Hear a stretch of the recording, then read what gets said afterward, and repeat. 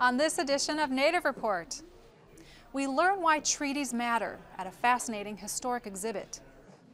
We visit the official repository of the Stockbridge-Munsee Band of Mohican Indians, and we take a closer look at how Native nations are crucial to the National Climate Assessment. We also hear from the elders and learn something new about Indian country on this Native Report. Production of Native Report is made possible by grants from the Shakopee-Mdewakanton Sioux Community, the Mille Lacs Band of Ojibwe, and the Blandin Foundation.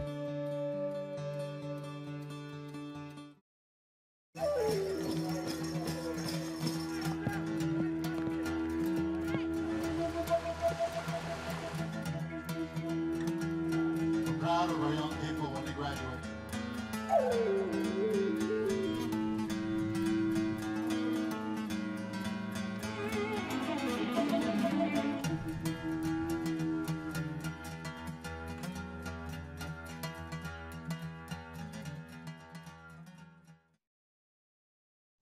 Welcome to Native Report. I'm Stacy Thunder. The treaty-making era between the United States and Native nations resulted in hundreds of formal documents. Yet, there are many who question why these treaties still exist. In Minnesota, an exhibit attempts to answer the question and why treaties matter.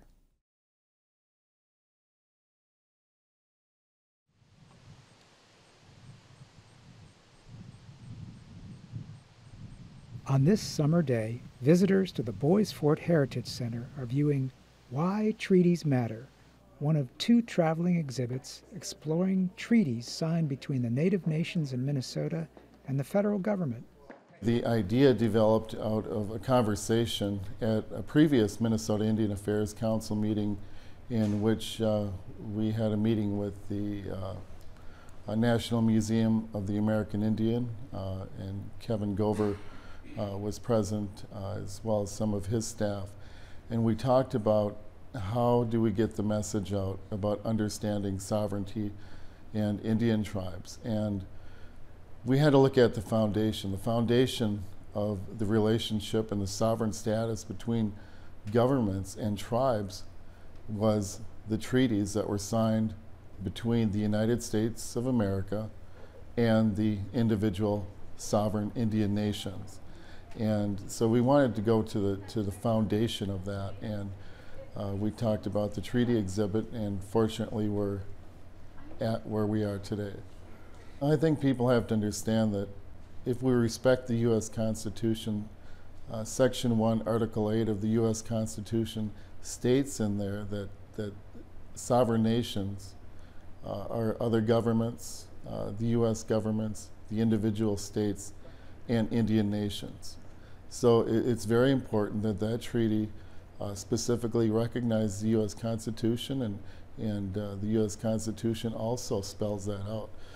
So treaties are alive today, and it was the sole purpose of these treaties to allow the governments who are here first, which are Indian nations, and who have always governed themselves, to it respects that relationship. In addition to the Minnesota Indian Affairs Council, of which Chairman Lisi is also president, and the National Museum of the American Indian, the Minnesota Humanities Center is a third partner in an exhibit unique in its community-based approach.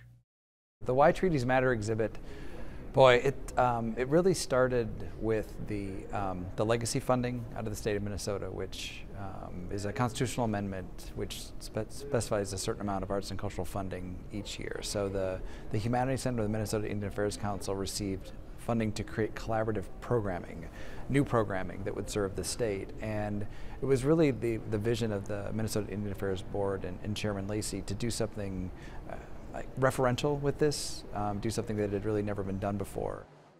It took quite a while. It took about a year to put together. We collaborated with the various Indian nations in Minnesota and researched some of the individual, because you know, tribes are also individual governments, and the Minnesota Indian Affairs Council is just a council represented by Indian nations. So we want to get the individual story because they're sovereign, distinct governments. So we want to get the individual story, put it in a collective, and get the overall theme of treaties and the sovereignty of Indian nations in there.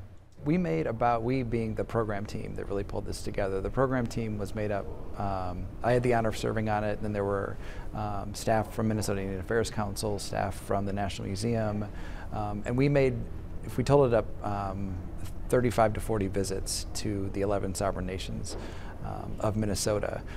First, we're exploratory. Second, we might have gotten more information from a tribal elder or knowledge keeper. And then the third visit, on average, we actually looked at the text that was being written. So a lot of information is collected and then sent to the writers and editors who the National Museum really put the panels together. And it was important, I think, the board and the staff at the Humanities Center and the program team, and certainly the Indian Affairs Council, wanted all the nations to feel like they were represented and their voice could be heard. And that's not necessarily an easy task when you only have 20 panels and 200 words. More than 17,000 Minnesotans in 34 counties experienced the exhibit, which received an award from the Federation of State Humanities Councils. We have 2 traveling exhibits that travel all over the state of Minnesota, and we represent the treaty exhibit at different, not only tribal governments, but also individuals, nonprofits, other museums, and as well as the state capitol, the Mayo Clinic in Rochester, just so people have a better understanding of the treaties themselves. Generally speaking, the feedback we've gotten from both Dakota and Ojibwe and tribes across Minnesota has been really strong. I think there are at least two audiences for this. For the, if you will, a non-enrolled member, or just a Minnesotan who's not enrolled in one of the nations, almost feeling ripped off. Like, why didn't anybody tell me? I had no idea about this nation-to-nation relationship. No one told me about the nations prior to U.S. If you will, settlement and U.S. conquering of this land, that there were nations here prior to that, and that their exercise of sovereignty has been consistent from the beginning of time in this place. So I think, one, why didn't anybody tell me? It would have been nice to know. And for enrolled members, I think particularly students, I know this is where we've heard a lot from the Indian Affairs Board. We want our students to understand these rights, what we had to do to secure these rights and reserve these rights, and that our future is based on the proper exercise of these rights. The exhibit may come full circle with a possible showing at the National Museum of the American Indian. We're looking at plans to have the exhibit actually travel to Washington, D.C., to the National Museum of the American Indian, and there may be an opportunity for this to be showcased there, as well as maybe even looking at a national exhibit on Indian treaties. We're really excited about this exhibit that travels all over the state of Minnesota to create a better understanding between Indians and non-Indians, and to, hopefully open up a new dialogue here in Minnesota with respect to one another.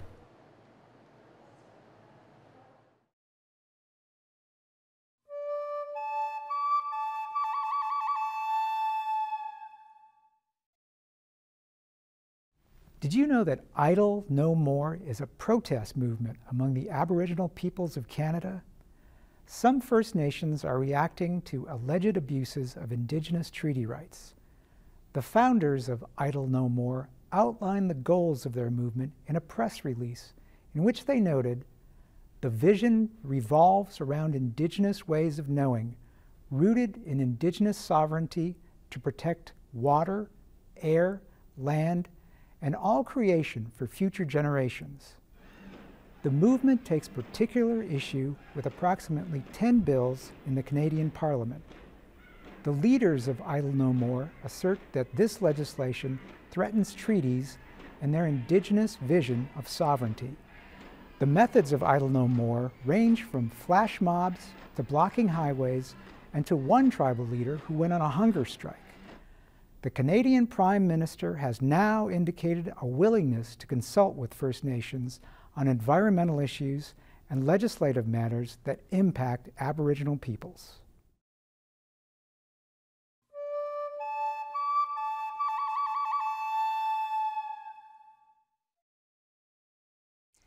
Next, the culture and heritage of the Mohican Nation is preserved for future generations, thanks to public documents preserved forever in an official depository on the Stockbridge-Munsee Reservation.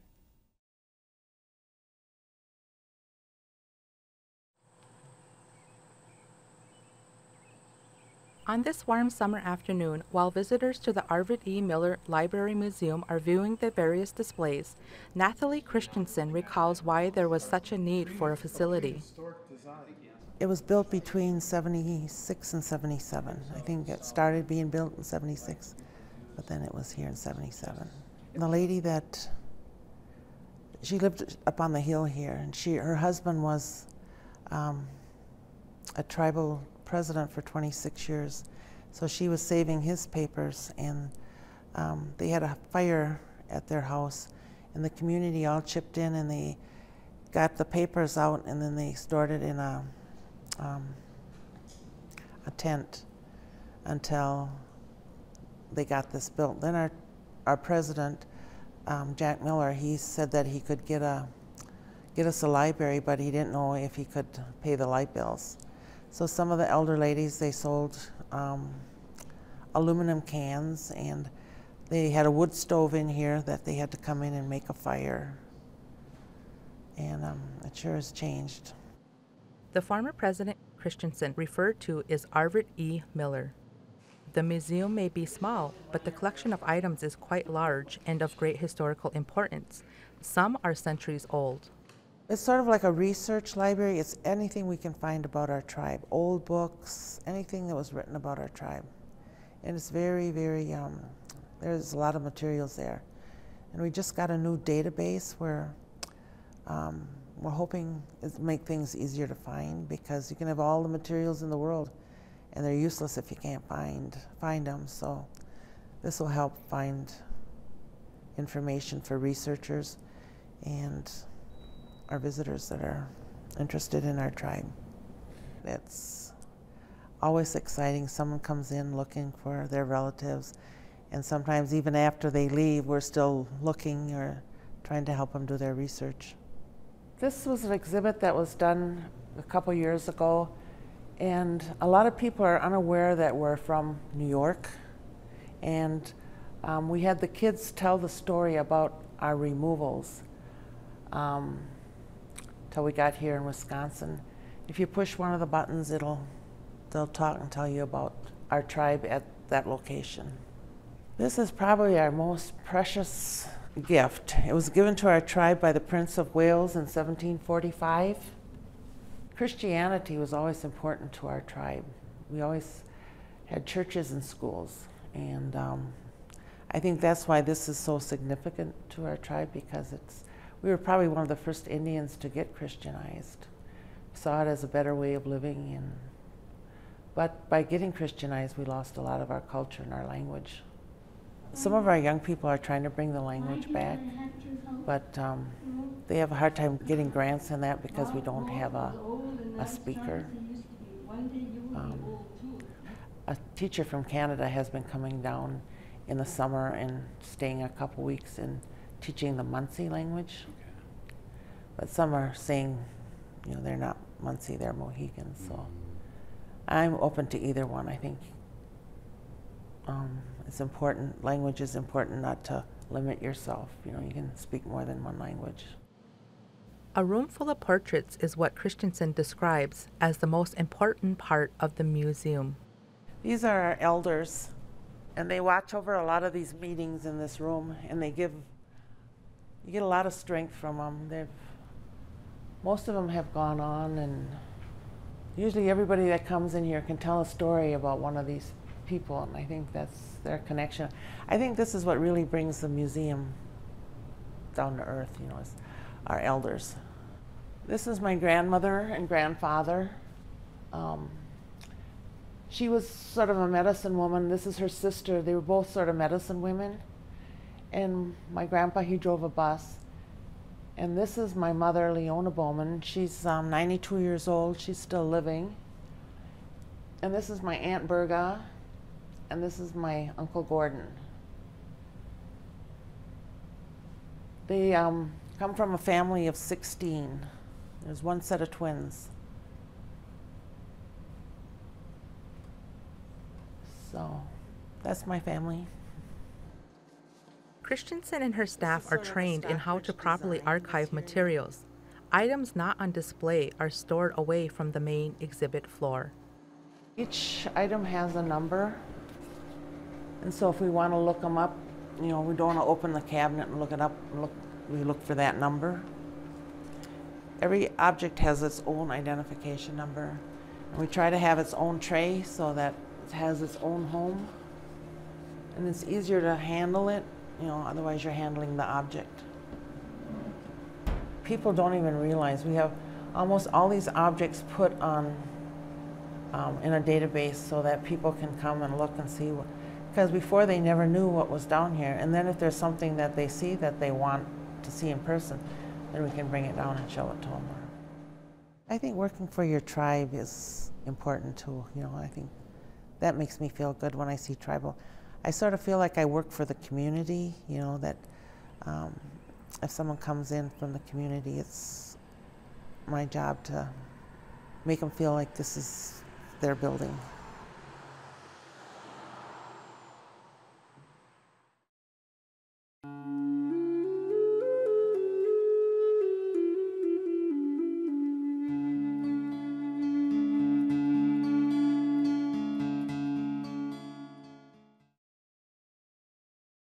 I think, and it's my firm belief, is that second language learners who are committed to the proposition of language survival and maintenance will ensure that the languages don't die.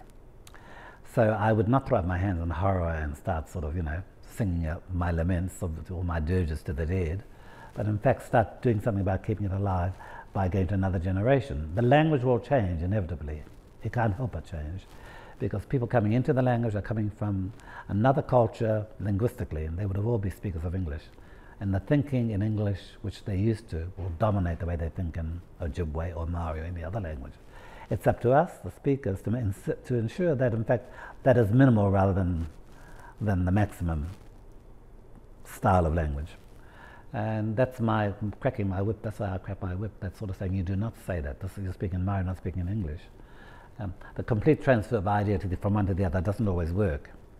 And when it comes to, in our case, where cultural imperatives such as oratory in the formal situation is still a very demanding part of our culture, for the sake of the tribe and its reputation, you must have good orators. And this generation now is wanting to be one of those orators. But then it demands a command of language which is above the ordinary. And a good command of mythology, proverbs, style, all those sorts of things are a mark of a good orator.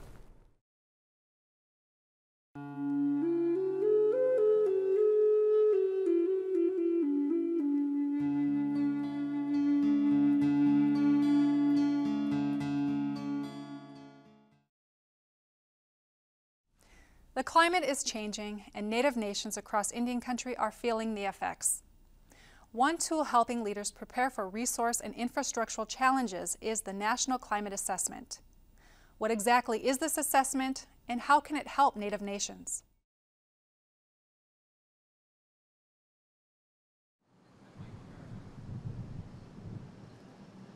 Downtown Lincoln, Nebraska might not be the hot spot in the climate change debate, but on this day, at the National Congress of American Indians Mid-Year Conference, a draft of the National Climate Assessment is being discussed.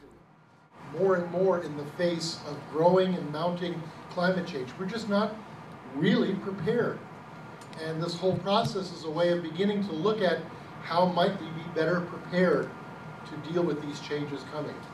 We just completed a 3-hour session looking at the National Assessment on Climate Change. This is the first time tribes have been officially invited to participate in the national and then up to the international IPCC process of looking at the impacts of climate change, the vulnerabilities that tribal lands have, what are the key vulnerabilities, and one of them is indigenous knowledge, something that is carried in the culture by the elders, passed on over the generations, but it includes information on local environments that can in some cases go back 40,000 years.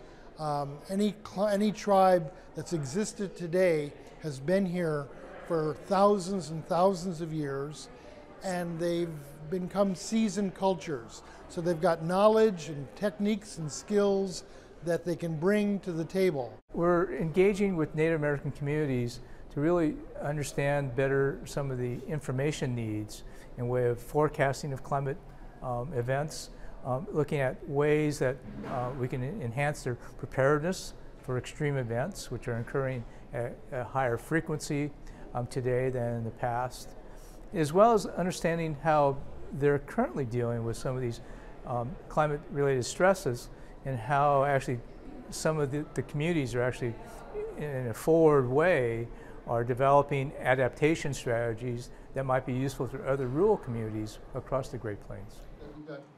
Skeptics may disagree with the concept of climate change, but for the people who are witnessing dramatic changes firsthand, the evidence is compelling.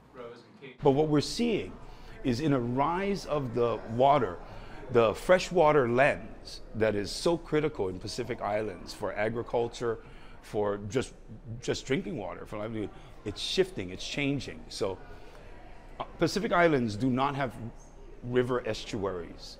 The contact point are ancholine ponds. Ancholine ponds are these upwellings of brackish water that happen between the freshwater and the saltwater lens. These ponds become critical for raising food, fish, the local kind of fauna that is endemic to Hawaii. Those ponds are moving now with the rise in sea level. Those areas are changing. We've had a lot of impacts. You know, the forest has been a big one. We've had a lot of beetle kill. One of the things that I mentioned in the meeting earlier was that we've had stretches of land, hundreds of square miles of land that's basically been decimated by these spruce bark beetles, and that results in wildfires. It also increases the temperature in the rivers, and as these rivers temperatures are going up, we see less and less salmon and fish coming back to spawn, and so that affects our subsistence lifestyle. We heavily depend on salmon, king salmon specifically, to live in Fort Yukon, and they've been in declining numbers every year now for quite a while. The National Climate Assessment fulfills an executive order that was completed in 2001 and again in 2009, but neither assessment included the views of Native nations. The tribal chapter for the 2013 National Climate Assessment, however, has been developed with input from over 250 tribal representatives. The meeting today was focused specifically on climate change assessments. Previously in the year 2000 and 2009, there was not a tribal chapter. Tribes were left completely out of the National Climate Assessment.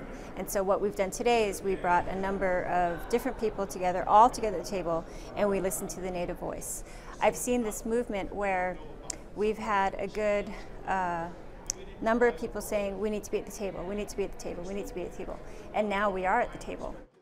I remember when people first started talking about this, maybe about 10, 15 years ago, and a climate researcher came to our village and he asked my father, his elder, he asked him, well, what's going on with the climate and so forth. And my dad looked at this block of wood that he had cut and said, well, it says it all right there, and he kind of was like, what more do I need to explain to you?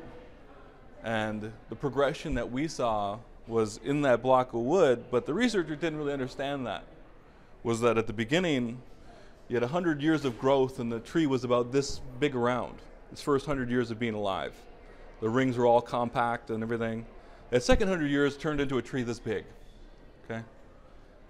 But then in its last few years, it died of being from beetle kill, from drought and from beetle kill. And so if you look at, like around here, I guess how would it impact people in Nebraska? What does that mean to people in the Midwest? Well, we saw the longer growing season too, a long time ago, 100 years ago. But now it turned into drought, it turns into beetle kill, it turns into massive fires, those kinds of things. I think the primary focus point that the indigenous cultures worldwide, and specifically Hawaiians, have to offer is the idea that relationships matter. The idea that the relationships we have to the natural world, our relationship to the cosmos, our relationship to each other as human beings, and our relationship, probably most importantly, to ourselves, how we see our fit in this great surround of life, is fundamental to shaping our behavior. So in Hawaii, we don't control natural resources. We don't even talk about them in those terms. These are our relatives. These are natural relationships that we have. I think what we're suggesting from Hawaii is this might be the moment where we would think about engaging in a different way. And that might lead to some real solution building. For more information about Native Report or the stories we've covered, look for us at nativereport.org and on Facebook. Thank you for spending time with us here at Native Report. I'm Stacy Thunder. We'll see you next time. Stacy Thunder is a member of and legal counsel for the Red Lake Nation, and Tad Johnson is a member of the Boys Fort Band of Chippewa and is chair for the American Indian Studies Department on the campus of the University of Minnesota Duluth.